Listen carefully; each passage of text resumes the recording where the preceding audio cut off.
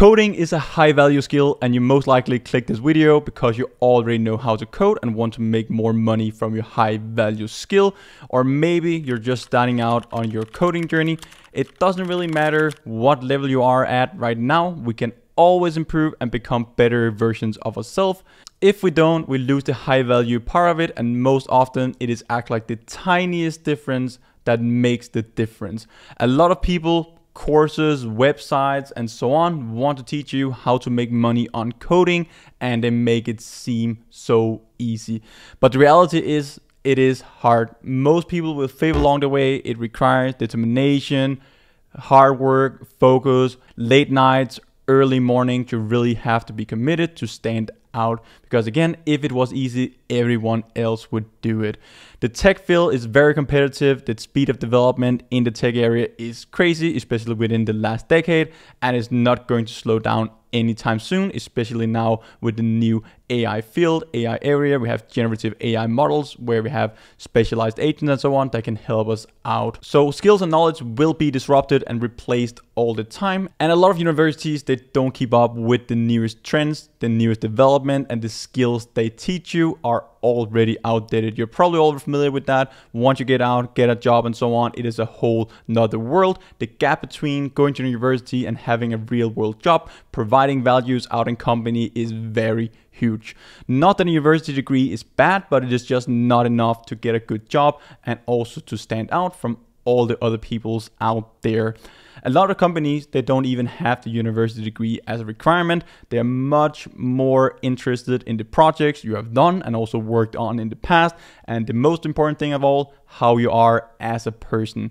I'll provide you the steps I think you need to consider when you want to make more money on coding, especially online, if you want to land a new job or get into the freelance world, start your own freelance business. This is kind of like what I've been doing over the last 3 to 4 years. I'll also talk about how you can keep up to date with the constant development, stay up to date with the newest technologies and trends. Doesn't really matter what area you're in, because how you do today is not the same as it was just 5 years ago, and it will keep changing all the time. So the first step that we're going to talk about is starting your own business, and this can be key to making a better salary and also just improving yourself, be your own boss. You can also get location and time freedom as well by doing freelance work compared to working a traditional job. And also a lot of companies, they use freelance workers or contractors to finish different parts of a task and also projects outside of their domain, and this is probably the best way into a freelance business.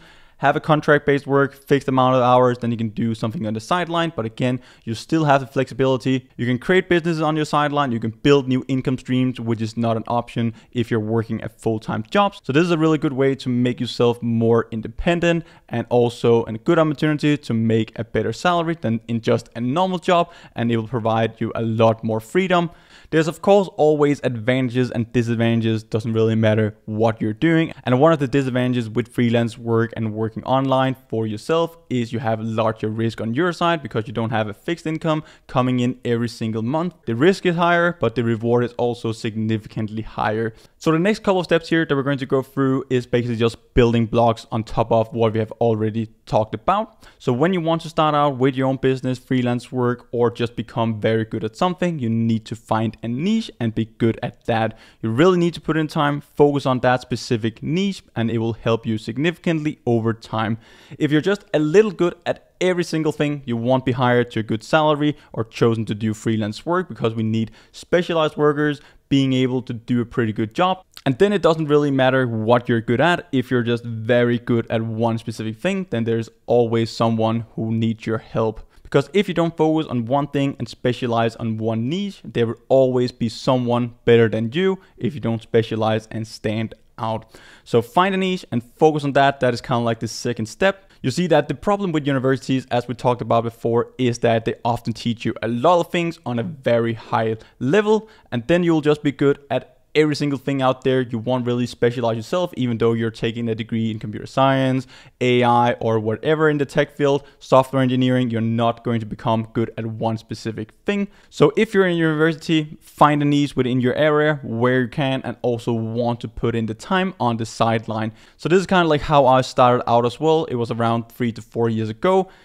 average student. I was not getting any good degrees or anything like that, but I really liked this specific area called AI. I was doing a master's in robotics. AI is a very broad field, and I got interested in this sub area called computer vision. So it's basically just the eyes of a computer, and I just focused on that. That was my niche when I started out, and then you can start to branch out later on when you have really built your audience, your niche, and become very good at something. Because companies, people, they will have the problems, they can't find someone else who can do it, and then you can basically just earn whatever salary that you want. Companies, people, they don't have any other options. So this is how I started out all the way back in university. Started doing YouTube videos where I basically just did summaries of the lectures and also some of the assignments and projects that we were doing. I was just putting my content out there, my knowledge, what I learned. I tried to teach that to other people, because you really start to understand things when you start to teach them as well.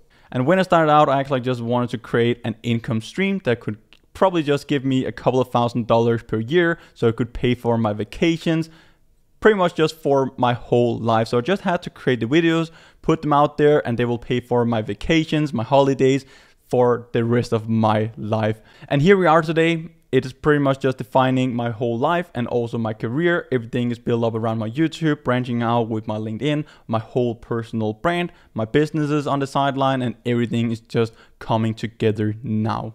So the first step here is to stay up to date in your specific niche. As I told you earlier, the development in the tech industry is extremely fast, and the ones that won't keep up will also be replaced over time. So it's important to understand that your skill set needs to be updated all the time so you stay attractive to companies.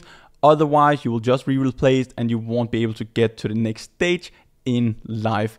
This brings me to why you should choose a niche, because if you have to stay up to date with all the things out there, it is pretty much just impossible. You have to have your specific area, your specific needs, then it will become easier to stay up to date. You'll stay relevant and attractive, and your skills will have a high value. And this is kind of like just all the steps starting to come together. All of them make sense. They're building on top of each other. We kind of like need to have all these steps, all these modules together to become a high earning coder, getting a better job, or starting a freelance business.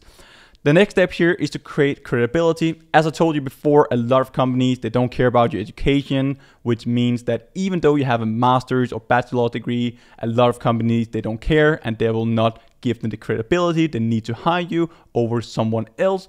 Compared to if you have your work out there, I have all my work on YouTube, my courses, programs, GitHub profile, like all the companies can see it out there. They can reach out to me, they know my specific skill set, and then it will save me a ton of time, but also I'll get a ton of offers in my inbox. You need to give companies a good reason to pick you over other people. And then you may be wondering how to do that. And again, all these steps are pretty much just building up around that. And there's also the traditional way. It is long and more time consuming. You're basically just climbing the ladder in different company positions. But you can also do as me, put your projects out there, your skills, make yourself visible, and also create a brand around you, because that will create so much more credibility, and ultimately it will allow you to make way more money and also way faster. And I usually say this to a lot of people, it doesn't really matter how smart you are. If you're not visible out there, it doesn't really matter. Like if people can't find you, if you don't have the credibility, it doesn't matter how smart you are, like nobody's going to find you. So the last step here in the whole process is to provide value and knowledge to other people.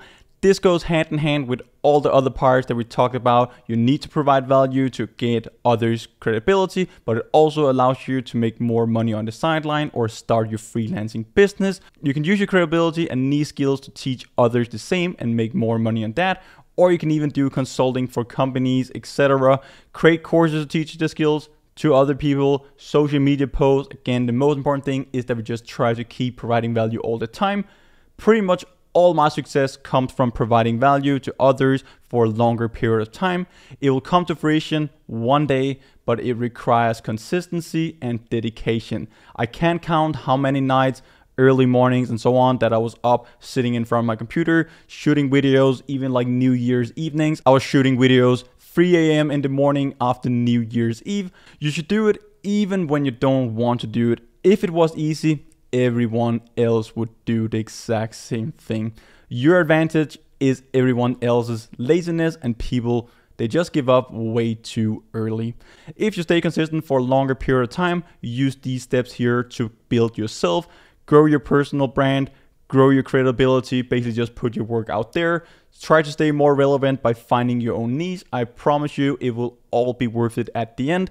People, they're spending 3-5 years on taking university degrees just to get out there and get a mediocre job, where if you just spend a little time on the sideline, I did the exact same thing myself. Everything is documented on the YouTube channel, even from the first video, and I'm still growing my personal brands, social media posts, even starting some businesses on the sideline now. Everything is coming together, but when it comes down to the lowest level, I follow each individual step that I showed you guys in this video. So I hope you have learned a ton from this one here. I really encourage you to take them serious. Try to find your own niche. Try to figure out, okay, I need to make a plan, because if you don't have a plan, if you don't have a map, you don't know where you're going. It is impossible to get something and reach a certain level if you don't even know what direction you're going.